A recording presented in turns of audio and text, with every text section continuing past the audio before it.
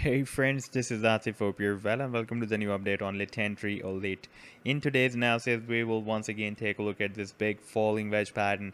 And recently, on the smaller time frame, on this daily time frame, unfortunately, Litentry has broken down the support of this symmetrical triangle. And in today's analysis, we will take a look at this move, whether the price line is going to move more down from here or is it going to re-enter the triangle and break it out.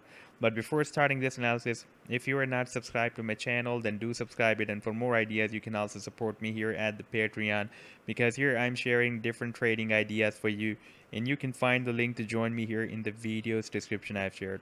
So let's start the analysis. And first of all, let me to begin with my recent trade setup that I shared for my members at the Patreon, and that was a harmonic bullish reversal Gartley move that Litentry completed on the daily time frame chart. And before that, I shared this bearish Gartley, and this time it formed the bullish Gartley, and previously it formed this bearish Gartley that I shared, I think, back, yes, in the month of June, in the mid of June. And this idea was for the short position, and this was our short position zone, or the reversal zone, that was starting from 97 cents and goes to $1.07. And here we have our target zone that is at 85 cents and goes to 71.8 cents.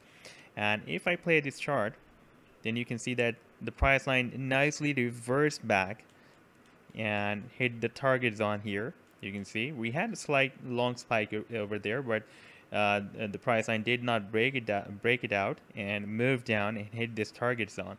And this is the recent trade setup that I shared. That is a Gartley move. This is the bullish Gartley, and the previous one was the bearish Gartley. And by the way, this is not the daily time frame chart. This is the 2-hour time frame chart with US dollar pair once again.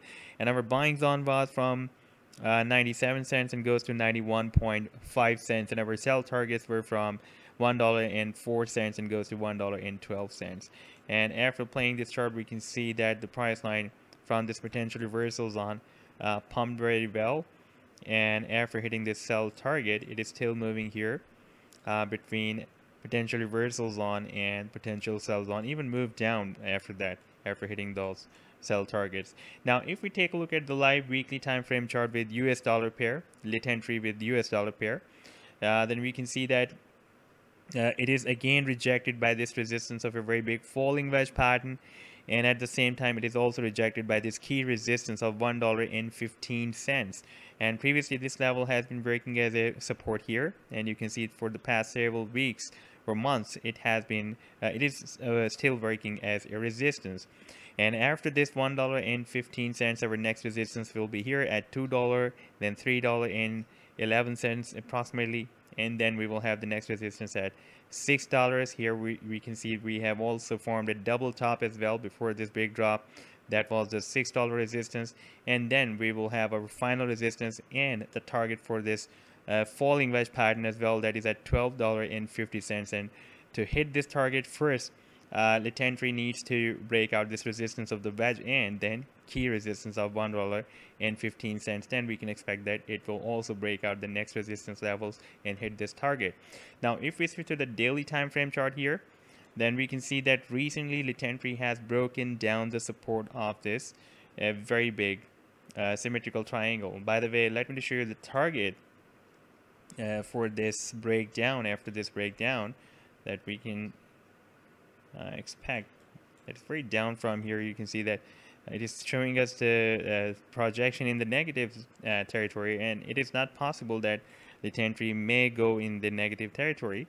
However, if I place this trend line here at this spike of the candlestick, then we can see here we also have another very strong support. Like previously the price line got bounced from here and also had another bounce from here, bounced here and bounced from here, and here it also formed a double top here and moved down, but could not break down this support. In fact, even after forming this double top, it moved up again. So this level has been working as a previous resistance and support levels. Therefore, again, it can work as a nice support, and unless it will be not broken down, we can expect that from here it can again start a reversal move, and then it can re-enter the same triangle, or maybe it will try to break it out. And if we take a look at the bigger time frame, let me just place this same trend line here at this weekly time frame, then we can see even on the weekly time frame it is showing us this level as a strong support, because on the weekly candlesticks you can see that uh, for the past several weeks it is not breaking down this support. Therefore this support is very important.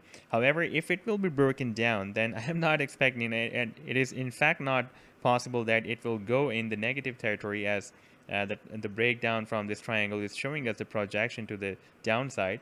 But the possibility will be that we may retest this support of big falling wedge pattern that will be approximately at 60 cents, and then it will start the next reversal move from here. So this was the update so far. I hope that you've liked the analysis. Then do hit the like and do subscribe to the channel as well, and for more ideas you can also support me at the Patreon, because here I'm sharing different trading ideas for you, and you can find the link to join me here in the video's description I've shared. Take care. Goodbye.